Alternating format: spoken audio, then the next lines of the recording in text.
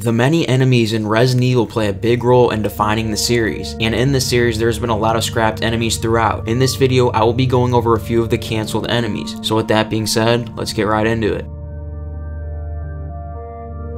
The Tyrant Inferior was a scrapped enemy that was supposed to appear in one of the first Resident Evil titles, but never made the cut. It is unclear if it would have been a boss, or if there would have been multiple Tyrant Inferiors. But given that Umbrella attempted to convert many human hosts to a full Tyrant but had failed, it would not be surprising if there was multiple Tyrant Inferiors. They could have been experiments which failed to transition all the way into a Tyrant, since most hosts could not handle the process.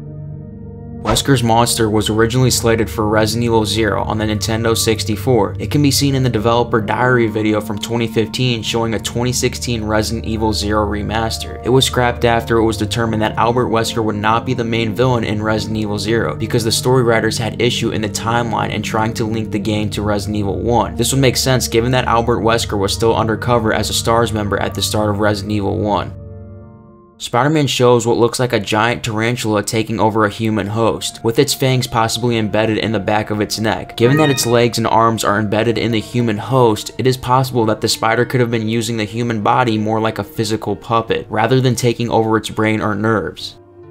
The zombie ape slated for the original Resident Evil 2 was supposed to be unleashed by an Umbrella transport vehicle in the parking lot of the Raccoon City Police Department during the outbreak. It is unclear if these were bioweapons which Umbrella was trying to transport out of the city for safekeeping, or whether Umbrella transported them into the city to unleash them as part of their sick experiment. The Licker Zombie, along with the Wheelchair Zombie and Condemned, are shown in concept art that can be unlocked in the Resident Evil 2 remake, and these enemies were originally slated to be in the game. The Licker Zombie appears to be a zombie with a licker's head, suggesting that it may be a licker that is not fully transformed. Another theory is that it could have been a new type of licker as a result of infecting a zombie host, rather than an actual human host.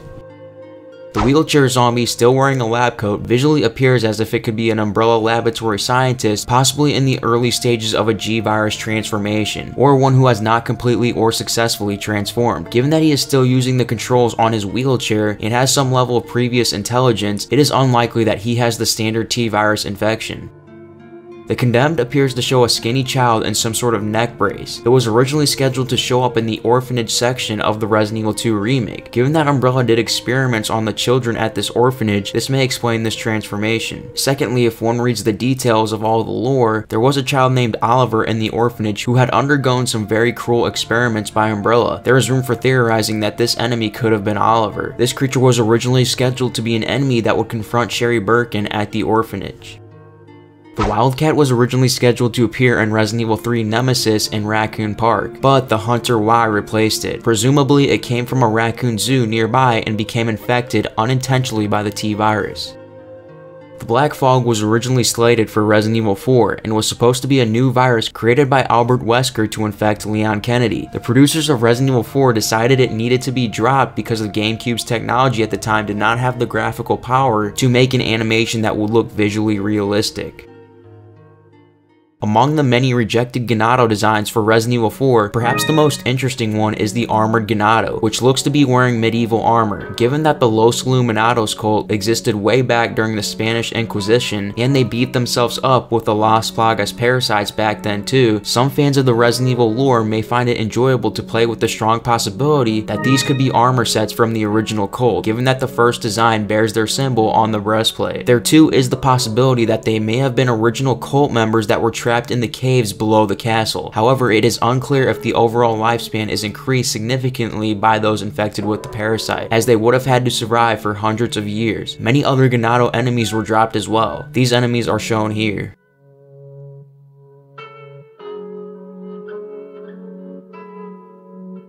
The U9 was originally an 80-foot tall behemoth that would have been the result of the Ouroboros virus in Resident Evil 5. Its worm-like visual elements give it striking resemblance to other Ouroboros infected enemies that were included in Resident Evil 5. Some players theorize that battling this massive enemy would have required mounted artillery, or the satellite laser device that was used against the Ouroboros boss in the final build of Resident Evil 5. Had this creature been included in the final cut, it could have been potentially the tallest enemy ever in the Resident Evil series.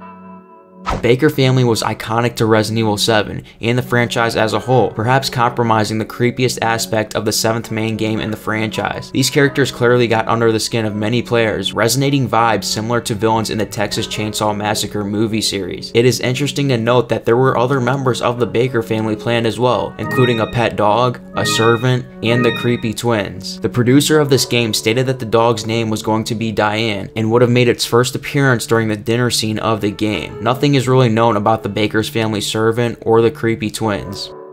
In the beta version of Resident Evil 4, while infected with the virus, Leon Kennedy was able to encounter many hallucinations, including the Hookman, who would burst out of a painting. The Hookman had teleportation powers and was a relatively quick enemy that could be weakened by light. It is unclear if he was merely a hallucination of Leon's or an actual foe that appeared differently due to Leon's hallucinations. Either way, it is an interesting take on an enemy design which would have given Resident Evil a dash of psychological horror. Ultimately, the design was scrapped and simply existed to demonstrate the special effects of Resident Evil 4's engine. And there you have it. These are just a few of the many scrapped enemies from the Resident Evil series. Thanks for watching. I really hope you guys enjoyed, and I hope to see you next time. Peace.